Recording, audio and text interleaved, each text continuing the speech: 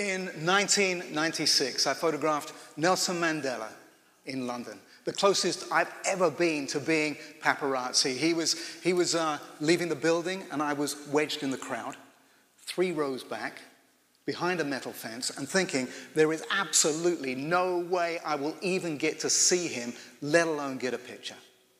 But he approached close to where I was. Everyone was so excited. Hands were reaching out from behind me, in front of me, trying to shake his. And then he bent down to a boy of maybe 12 in the front row, and he asked in that amazing voice, "So, young man, tell me, what are you going to do with your life?"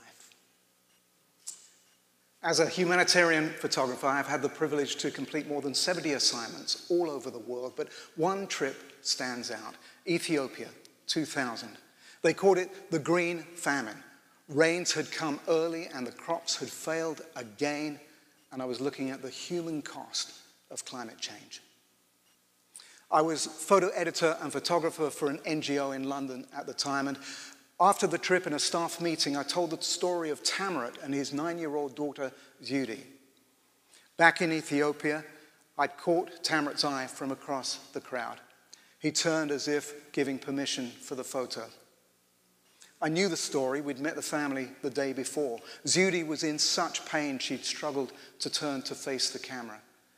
Now she was wearing what looked like torn and dirty rags. I could see her ribs, her badly swollen eye, and Tamarat. What a brave man, but this look, desperate exhaustion, worn thin from 3 years of crop failure, where all he could do was watch his children die. Tamarat was still in Ethiopia, and back in that room you could cut the atmosphere with a knife. There was so much more I could have said, background details, statistics. My boss even came up to me afterwards and said, "Jim, you really didn't say that much," but I had the photo. The photo told the story, and if we want to communicate well, we need this. The story of courage in the face of seemingly insurmountable difficulty, and the photo to prove it. We never know where life will take us. When I was young, about 8, I remember a conversation with my mother. She had a bookmark about the world's poor, and I remember I commented with something like, "We all have a part to play. We're all in this together. We all have a responsibility." At 14, I was looking at cameras, peering in the shop windows at the cameras and their price tags. I remember my uncle's expensive camera and being told not to touch it. That was when I was 8, 14, and then when I was 17, my mother bought me an SLR camera from a mail order catalog, the one that looks like a real camera and just like my uncle's. It had a non-automatic lens. Not only did you have to manually focus, you also had to preset the aperture and then use another ring to stop it down before taking the picture. It was a complete dog to use, and I loved it. That and a set of Time Life books on photography, the work of Dorothea Lange, her photo Migrant Mother, Walker Evans, other amazing photographers. I still think this kind of photography has an important role to play. I learned about honest photographers that were charged to capture a true image of the world, and it was while paging through those books I began to realize that photography is the only medium with the potential to capture reality. True photography, photography that tells the truth. At college, I had to choose the chance to go into movies or to continue with stills. And here's the thing, stills photography is about real life, the stuff that movies are made from. Movies are filtered, but photography is raw, real life, frozen in time, that has the power to make us stop, but not just stop. It has the power to make us act. In 1987, I went to Romania to photograph orphans and the impact of Nicolae Ceausescu's resettlement program. It was before the fall of the Berlin Wall. I hid my camera in the toolkit under the driver's seat with 10 rolls of film. We memorized the names and addresses of our contacts before crossing the border, burned the paper, bribed the guards with their favorite brand of cigarettes. The babies we saw were in metal cots, a dozen packed into empty rooms, nothing on the walls, and it was silent. The babies had cried themselves to sleep. No one was coming. Years later, a man came up to me and said, "You're Jim Loring, aren't you? After seeing your presentation about orphans in Romania, I couldn't get it out of my head. In the end, I moved to Romania to work with orphans." True photography begins with intent, to dig a little deeper, understand better. When photographing in Brazil, I photographed a woman in a favela, a slum. I had my Nikon F3 film camera, showed the camera as if to ask permission. She shrugged, okay.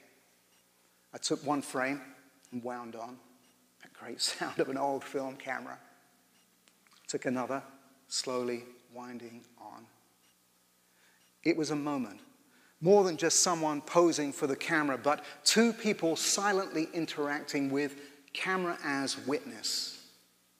I'm watching you, watching me, watching you. So often people respond to the camera with a beaming smile, but this kind of picture gets beneath the skin to reveal how people feel about their lives when I'm not there. I took 6 frames. The last shot, she's drawing back on a cigarette, as if acknowledging the gap between our two worlds. This photo of a mother and her young son, also in Brazil in the favela. Homes made from twisted metal and wood, kids playing with discarded toys. At one point, she pulled away from her son and looked back at him with a beaming smile full of love. The program there was transforming lives, providing an education, a decent meal, a safe place for the kids to play. True photography will not manipulate an image. It will not swap a background or change a facial expression. It captures only what is actually there. Dorothea Lange said, "The camera is an instrument that teaches people to see without a camera." And for the photographer, well, they need to see everything. The background is like the stage where the action will take place. Then defining details, any detail that adds definition. A child holding an imaginary phone.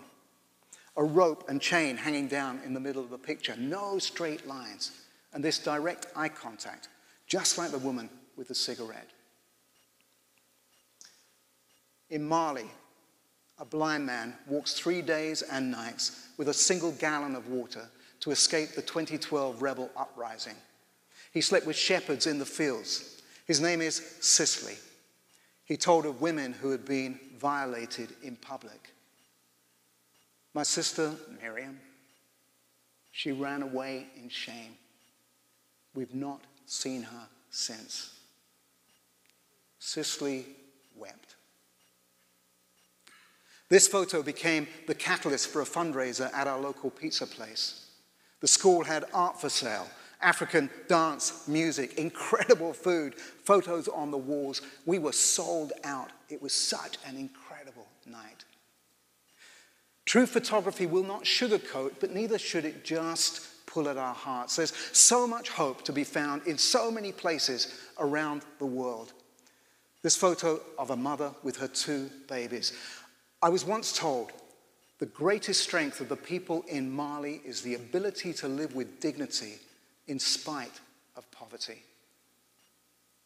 Time and again, I've seen how a single picture cuts through all the noise. The silence of a room where you're captivated by the story is the thing that touches your heart, and that's the place where change begins. I know we're bombarded with images and media all day, but we dare not lose photography that tells the truth.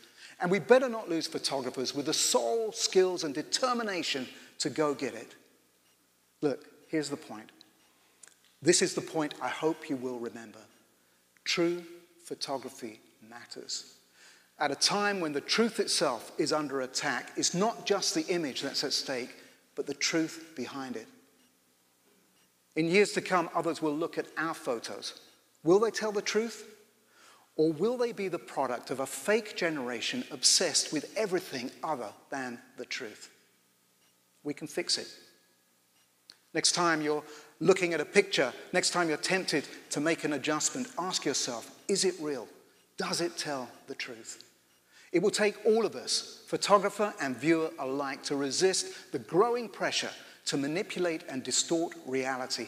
Our pictures do not need to be perfect, but they do need to be real. Who will it be? That next generation of photographers who will capture a true image of the world. I still think my 8-year-old self is right, that we're all in this together, and that true photography still has the power to bring about change. It can build bridges of connection and understanding. It can bring the world closer. It can still make a difference. And for that next generation of true photographers, Nelson Mandela, who knew all about making a difference, I can almost hear him say it now. What counts in life is not the mere fact that we have lived. It's what difference we have made in the lives of others. Thank you.